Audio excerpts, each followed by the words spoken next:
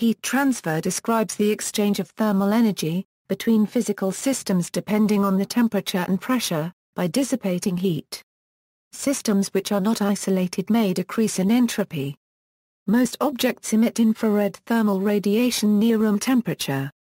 The fundamental modes of heat transfer are conduction or diffusion, convection, advection and radiation. The exchange of kinetic energy of particles through the boundary between two systems which are at different temperatures from each other or from their surroundings.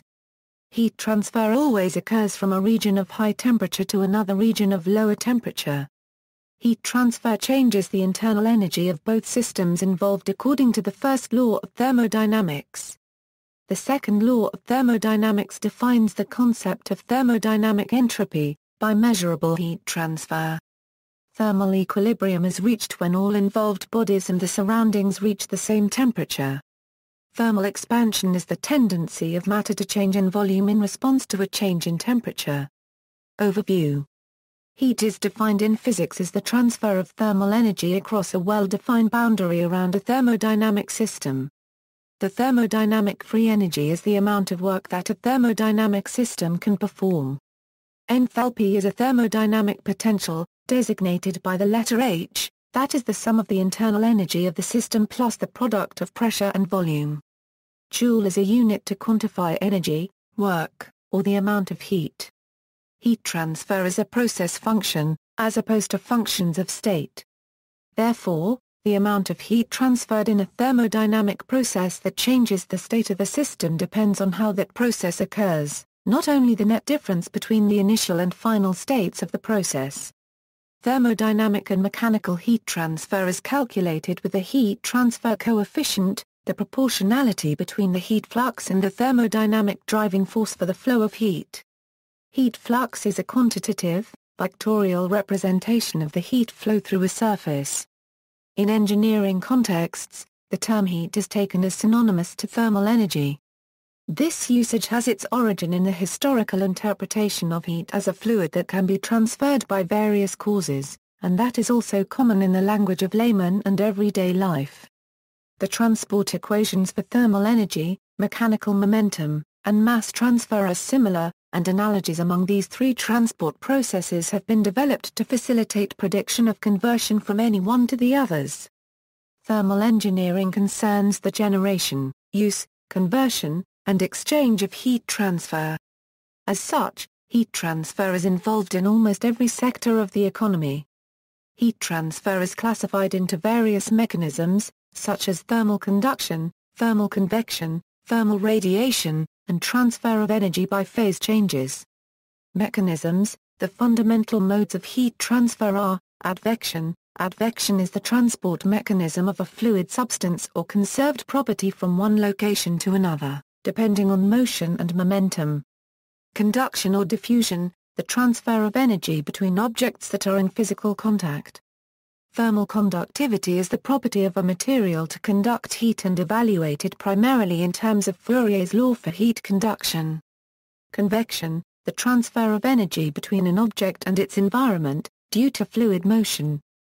The average temperature is a reference for evaluating properties related to convective heat transfer. Radiation, the transfer of energy from the movement of charged particles within atoms is converted to electromagnetic radiation.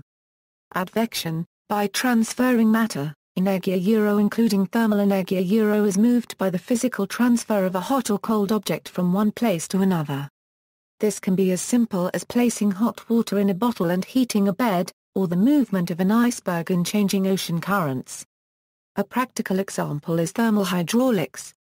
This can be described by the formula, where Q is heat flux, I is density, Cp is heat capacity at constant pressure, It is the change in temperature, V is velocity. Conduction. On a microscopic scale, heat conduction occurs as hot, rapidly moving or vibrating atoms and molecules interact with neighboring atoms and molecules, transferring some of their energy to these neighboring particles. In other words, heat is transferred by conduction when adjacent atoms vibrate against one another, or as electrons move from one atom to another. conduction is the most significant means of heat transfer within a solid or between solid objects in thermal contact. Fluids especially gases are less conductive. Thermal contact conductance is the study of heat conduction between solid bodies in contact. Steady-state conduction is a form of conduction that happens when the temperature difference driving the conduction is constant, so that after an equilibration time, the spatial distribution of temperatures in the conducting object does not change any further. In steady-state conduction, the amount of heat entering a section is equal to amount of heat coming out. Transient conduction occurs when the temperature within an object changes as a function of time. Analysis of transient systems is more complex and often calls for the application of approximation theories or numerical analysis by computer. Convection. The flow of fluid may be forced by external processes, or sometimes by buoyancy forces caused when thermal energy expands the fluid, thus influencing its own transfer. The latter process is often called natural convection. All convective processes also move heat partly by diffusion, as well. Another form of convection is forced convection. In this case the fluid is forced to flow by use of a pump, fan or other mechanical means. Convective heat transfer, or convection, is the transfer of heat from one place to another by the movement of fluids, a process that is essentially the transfer of heat via mass transfer. Bulk motion of fluid enhances heat transfer in many physical situations, such as between a solid surface and the fluid. Convection is usually the dominant form of heat transfer in liquids and gases. Although sometimes discussed as a third method of heat transfer, convection is usually used to describe the combined effects of heat conduction within the fluid and heat transference by bulk fluid flow streaming. The process of transport by fluid streaming is known as advection, but pure advection is a term that is generally associated only with mass transport in fluids, such as advection of pebbles in a river. In the case of heat transfer in fluids, where transport by advection in a fluid is always also accompanied by transport via heat diffusion, the process of heat convection is understood to refer to the sum of heat transport by advection and diffusion conduction. Free, or natural, convection occurs when bulk fluid motions are caused by buoyancy forces that result from density variations due to variations of temperature in the fluid. Forced convection is a term used when the streams and currents in the fluid are induced by external means such as fans, stirrers, and pumps creating an artificially induced convection current. Convection cooling. Convective cooling is sometimes described as Newton's law of cooling. The rate of heat loss of a body is proportional to the temperature difference between the body and its surroundings. However, by definition, the validity of Newton's law of cooling requires that the rate of heat loss from convection be a linear function of the temperature difference that drives heat transfer, and in convective cooling this is sometimes not the case. In general, convection is not linearly dependent on temperature gradients, and in some cases is strongly nonlinear. In these cases, Newton's law does not apply. Convection versus conduction. In a body of fluid that is heated from underneath its container, conduction and convection can be considered to compete for dominance. If heat conduction is too great, fluid moving down by convection is heated by conduction so fast that its downward movement will be stopped due to its buoyancy, while fluid moving up by convection is cooled by conduction so fast that its driving buoyancy will diminish. On the other hand, if heat conduction is very low, a large temperature gradient may be formed and convection might be very strong. The Rayleigh number is a measure determining the relative strength of conduction and convection. Where g is acceleration due to gravity, I is the density with being the density difference between the lower and upper ends, I 1/4 is the dynamic viscosity, I plus or minus is the thermal diffusivity, I squared is the volume thermal expansivity, T is the temperature, I 1/2 is the kinematic viscosity, and L is characteristic length. The Rayleigh number can be understood as the ratio between the rate of heat transferred by convection to the rate of heat transferred by conduction. Or, equivalently, the ratio between the corresponding time scales, up to a numerical factor. This can be seen as follows, where all calculations are up to numerical factors depending on the geometry of the system. the buoyancy force driving the convection is roughly, so the corresponding pressure is roughly. In steady state, this is cancelled by the shear stress due to viscosity, and therefore roughly equals, where v is the typical fluid velocity due to convection and the order of its time scale. The conduction time scale, on the other hand, is of the order of. Convection occurs when the Rayleigh number is above 1000 or 2000. Radiation. Thermal radiation occurs through a vacuum or any transparent medium. It is the transfer of energy by means of photons in electromagnetic waves governed by the same laws. Earth's radiation balance depends on the incoming and the outgoing thermal radiation, Earth's energy budget. Anthropogenic perturbations in the climate system are responsible for a positive radiative forcing which reduces the net long-wave radiation loss out to space. Thermal radiation is energy emitted by matter as electromagnetic waves, due to the pool of thermal energy in all matter with a temperature above absolute zero. Thermal radiation propagates without the presence of matter through the vacuum of space. Thermal radiation is a direct result of the random movements of atoms and molecules in matter. Since these atoms and molecules are composed of charged particles, their movement results in the emission of electromagnetic radiation, which carries energy away from the surface. The Stefan-Boltzmann equation, which describes the rate of transfer of radiant energy, is as follows for an object in a vacuum. For radiative transfer between two objects, the equation is as follows.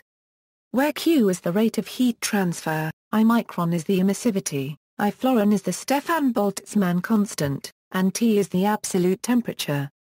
Radiation is typically only important for very hot objects, or for objects with a large temperature difference. Radiation from the sun, or solar radiation, can be harvested for heat and power. Unlike conductive and convective forms of heat transfer, thermal radiation can be concentrated in a small spot by using reflecting mirrors, which is exploited in concentrating solar power generation. For example, the sunlight reflected from mirrors heats the PS10 solar power tower, and during the day it can heat water to 285 degrees Celsius. Phase transition. Phase transition or phase change takes place in a thermodynamic system from one phase or state of matter to another one by heat transfer. Phase change examples are the melting of ice or the boiling of water. The Mason equation explains the growth of a water droplet based on the effects of heat transport on evaporation and condensation. Types of phase transition occurring in the four fundamental states of matter include solid, deposition, freezing and solid-to-solid transformation. Gas, boiling evaporation, recombination deionization, and sublimation. Liquid, condensation and melting fusion. Plasma, ionization. Boiling. The boiling point of a substance is the temperature at which the vapor pressure of the liquid equals the pressure surrounding the liquid and the liquid evaporates, resulting in an abrupt change in vapor volume. Saturation temperature means boiling point. The saturation temperature is the temperature for a corresponding saturation pressure at which a liquid boils into its vapor phase. The liquid can be said to be saturated with thermal energy. Any addition of thermal energy results in a phase transition. At low temperatures, no boiling occurs and the heat transfer rate is controlled by the usual single-phase mechanisms. As the surface temperature is increased, local boiling occurs and vapor bubbles nucleate, grow into the surrounding cooler fluid, and collapse. This is subcooled nucleate boiling, and is a very efficient heat transfer mechanism. At high bubble generation rates, the bubbles begin to interfere and the heat flux no longer increases rapidly with surface temperature. At high temperatures, the hydrodynamically quieter regime of film boiling is reached. Heat fluxes across the stable vapor layers are low, but rise slowly with temperature. Any contact between fluid and the surface that may be seen probably leads to the extremely rapid nucleation of a fresh vapor layer. At higher temperatures still, a maximum in the heat flux is reached. The Leiden-Frost effect demonstrates how nucleate boiling slows heat transfer due to gas bubbles on the heater's surface. As mentioned, gas phase thermal conductivity is much lower than liquid phase thermal conductivity, so the outcome is a kind of gas thermal barrier. Condensation. Condensation occurs when a vapor is cooled and changes its phase to a liquid. During condensation, the latent heat of vaporization must be released. The amount of the heat is the same as that absorbed during vaporization at the same fluid pressure. There are several types of condensation: homogeneous condensation, as during a formation of fog. Condensation in direct contact with soot-cooled liquid. Condensation on direct contact with a cooling wall of a heat exchanger. This is the most common mode used in industry. Filmwise condensation is when a liquid film is formed on the soot-cooled surface, and usually occurs when the liquid wets the surface. Dropwise condensation is when liquid drops are formed on the soot-cooled surface, and usually occurs when the liquid does not wet the surface. Dropwise condensation is difficult to sustain reliably. Therefore, industrial equipment is normally designed to operate in filmwise condensation mode. Melting. Melting is a physical process that results in the phase transition of a substance from a solid to a liquid. The internal energy of a substance is increased, typically by the application of heat or pressure, resulting in a rise of its temperature to the melting point, at which the ordering of ionic or molecular entities in the solid breaks down to a less ordered state and the solid liquefies. An object that has melted completely is molten. Substances in the molten state generally have reduced viscosity with elevated temperature. An exception to this maxim is the element sulfur, whose viscosity increases to a point due to polymerization and then decreases with higher temperatures in its molten state. Modeling approaches. Heat transfer can be modeled in the following ways. Climate models. Climate models study the radiant heat transferred by using quantitative methods to simulate the interactions of the atmosphere, oceans, land surface, and ice. Heat equation. The heat equation is an important partial differential equation that describes the distribution of heat in a given region over time. In some cases, exact solutions of the equation are available. In other cases, the equation must be solved numerically using computational methods. Lumped system analysis. Lumped system analysis often reduces the complexity of the equations to one first-order linear differential equation, in which case heating and cooling are described by a simple exponential solution, often referred to as Newton's law of cooling. System analysis by the lumped capacitance model is a common approximation in transient conduction that may be used whenever heat conduction within an object is much faster than heat conduction across the boundary of the object. This is a method of approximation that reduces one aspect of the transient conduction system that within the object to an equivalent steady-state system. That is, the method assumes that the temperature within the object is completely uniform, although its value may be changing in time. In this method, the ratio of the conductive heat resistance within the object to the convective heat transfer resistance across the object's boundary, known as the Biot number, is calculated. For small Biot numbers, the approximation of spatially uniform temperature within the object can be used. It can be presumed that heat transferred into the object has time to uniformly distribute itself, due to the lower resistance to doing so, as compared with the resistance to heat entering the object. Engineering. Heat transfer has broad application to the functioning of numerous devices and systems. Heat transfer principles may be used to preserve, increase, or decrease temperature in a wide variety of circumstances. Heat transfer methods are used in numerous disciplines, such as automotive engineering, thermal management of electronic devices and systems, climate control, insulation, materials processing, and power station engineering. Insulation, radiance and resistance. Thermal insulators are materials specifically designed to reduce the flow of heat by limiting conduction, convection, or both. Thermal resistance is a heat property and the measurement by which an object or material resists to heat flow to temperature difference. Radiance or spectral radiance are measures of the quantity of radiation that passes through or is emitted. Radiant barriers are materials that reflect radiation, and therefore reduce the flow of heat from radiation sources. Good insulators are not necessarily good radiant barriers, and vice versa. Metal, for instance, is an excellent reflector and a poor insulator. The effectiveness of a radiant barrier is indicated by its reflectivity, which is the fraction of radiation reflected. A material with a high reflectivity has a low emissivity, and vice versa.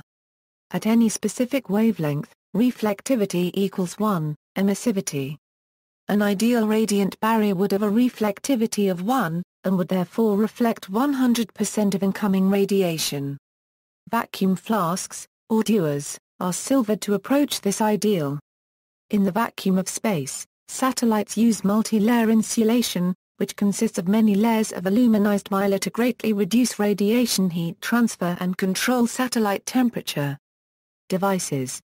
Heat engine is a system that performs the conversion of heat or thermal energy to mechanical energy which can then be used to do mechanical work. Thermocouple is a temperature-measuring device and widely used type of temperature sensor for measurement and control, and can also be used to convert heat into electric power. Thermoelectric cooler is a solid-state electronic device that pumps heat from one side of the device to the other when electrical current is passed through it. It is based on the Peltier effect. Thermal diode or thermal rectifier is a device that causes heat to flow preferentially in one direction. Heat exchangers.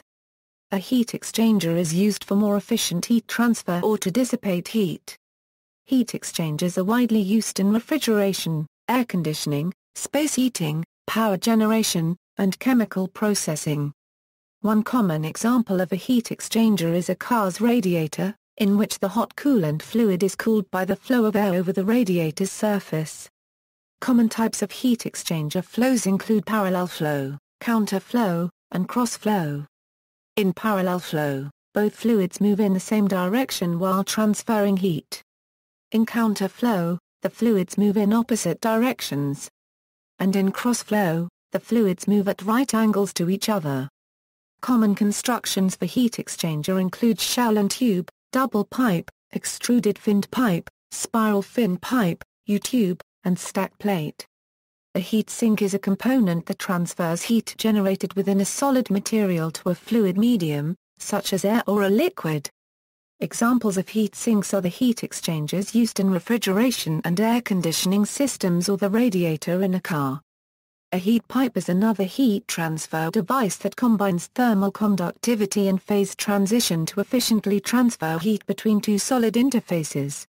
Examples: architecture. Efficient energy use is the goal to reduce the amount of energy required in heating or cooling. In architecture, condensation and air currents can cause cosmetic or structural damage. An energy audit can help to assess the implementation of recommended corrective procedures. For instance, insulation improvements, air sealing of structural leaks or the addition of energy-efficient windows and doors. Smart meter is a device that records electric energy consumption in intervals. Thermal transmittance is the rate of transfer of heat through a structure divided by the difference in temperature across the structure. It is expressed in watts per square meter per Kelvin, or with mass squared K. Well-insulated parts of a building have a low thermal transmittance, whereas poorly insulated parts of a building have a high thermal transmittance. Thermostat is a device to monitor and control temperature. Climate engineering. Climate engineering consists of carbon dioxide removal and solar radiation management. Since the amount of carbon dioxide determines the radiative balance of Earth's atmosphere, carbon dioxide removal techniques can be applied to reduce the radiative forcing. Solar radiation management is the attempt to absorb less solar radiation to offset the effects of greenhouse gases. Greenhouse effect. The greenhouse effect is a process by which thermal radiation from a planetary surface is absorbed by atmospheric greenhouse gases, and is re-radiated in all directions. Since part of this re-radiation is back towards the surface and the lower atmosphere, it results in an elevation of the average surface temperature above what it would be in the absence of the gases. Heat transfer in the human body. The principles of heat transfer in engineering systems can be applied to the human body in order to determine how the body transfers heat. Heat is produced in the body by the continuous metabolism of nutrients which provides energy for the systems of the body. The human body must maintain a consistent internal temperature in order to maintain healthy bodily functions. Therefore, Excess heat must be dissipated from the body to keep it from overheating. When a person engages in elevated levels of physical activity, the body requires additional fuel which increases the metabolic rate and the rate of heat production. The body must then use additional methods to remove the additional heat produced in order to keep the internal temperature at a healthy level. Heat transferred by convection is driven by the movement of fluids over the surface of the body. This convective fluid can be either a liquid or a gas. For heat transferred from the outer surface of the body, the convection mechanism is dependent on the surface area of the body, the velocity of the air, and the temperature gradient between the surface of the skin and the ambient air. The normal temperature of the body is approximately 37 degrees Celsius. Heat transfer occurs more readily when the temperature of the surroundings is significantly less than the normal body temperature. This concept explains why a person feels a week cold when not enough covering is worn when exposed to a cold environment. Clothing can be considered an insulator which provides thermal resistance to heat flow over the covered portion of the body. This thermal resistance causes the temperature on the surface of the clothing to be less than the temperature on the surface of the skin. This smaller temperature gradient between the surface temperature and the ambient temperature will cause a lower rate of heat transfer than if the skin were not covered. In order to ensure that one portion of the body is not significantly hotter than another portion, heat must be distributed evenly through the bodily tissues. Blood flowing through blood vessels acts as a convective fluid and helps to prevent any buildup of excess heat inside the tissues of the body. This flow of blood through the vessels can be modeled as pipe flow in an engineering system. The heat carried by the blood is determined by the temperature of the surrounding tissue, the diameter of the blood vessel, the thickness of the fluid, velocity of the flow, and the heat transfer coefficient of the blood. The velocity, blood vessel diameter, and the fluid thickness can all be related with the Reynolds number, a dimensionless number used in fluid mechanics to characterize the flow of fluids. Latent heat loss, also known as evaporative heat loss, accounts for a large fraction of heat loss from the body. When the core temperature of the body increases, the body triggers sweat glands in the skin to bring additional moisture to the surface of the skin. The liquid is then transformed into vapor which removes heat from the surface of the body. The rate of evaporation heat loss is directly related to the vapor pressure at the skin surface and the amount of moisture present on the skin. Therefore, the maximum of heat transfer will occur when the skin is completely wet. The body continuously loses water by evaporation, but the most significant amount of heat loss occurs during periods of increased physical activity. Cooling techniques, evaporative cooling. Evaporative cooling happens when water vapor is added to the surrounding air. The energy needed to evaporate the water is taken from the air in the form of sensible heat and converted into latent heat, while the air remains at a constant enthalpy. Latent heat describes the amount of heat that is needed to evaporate the liquid. This heat comes from the liquid itself and the surrounding gas and surfaces. The greater the difference between the two temperatures, the greater the evaporative cooling effect. When the temperatures are the same, no net evaporation of water and air occurs. Thus, there is no cooling effect. Laser cooling. In quantum physics, laser cooling is used to achieve temperatures of near absolute zero of atomic and molecular samples, to observe unique quantum effects that can only occur at this heat level. Doppler cooling is the most common method of laser cooling. Sympathetic cooling is a process in which particles of one type cool particles of another type. Typically, atomic ions that can be directly laser-cooled are used to cool nearby ions or atoms. This technique allows cooling of ions and atoms that cannot be laser-cooled directly. Magnetic cooling. Magnetic evaporative cooling is a process for lowering the temperature of a group of atoms, after pre-cooled by methods such as laser cooling. Magnetic refrigeration cools below 0.3 K, by making use of the magnetocaloric effect. Radiative cooling. Radiative cooling is the process by which a body loses heat by radiation. Outgoing energy is an important effect in the Earth's energy budget. In the case of the Earth atmosphere system, It refers to the process by which long-wave radiation is emitted to balance the absorption of short-wave energy from the sun. Convective transport of heat and evaporative transport of latent heat both remove heat from the surface and redistribute it in the atmosphere. Thermal energy storage. Thermal energy storage refers to technologies used to collect and store energy for later use. They can be employed to balance energy demand between day and night time. The thermal reservoir may be maintained at a temperature above or below than that of the ambient environment. Applications include later use in space heating, domestic or process hot water, or to generate electricity. See also, combined forced and natural convection, heat capacity, heat transfer physics, Stefani-Boltzmann law, thermal contact conductance, thermal physics, thermal resistance in electronics, thermal science. References. External links: Thermal Fluidspedia, an online thermal fluids encyclopedia. Hyperphysics article on heat transfer, overview, interseasonal heat transfer, a practical example of how heat transfer is used to heat buildings without burning fossil fuels. Aspects of heat transfer, Cambridge University, Thermal Fluids Central, Energy 2D, interactive heat transfer simulations for everyone.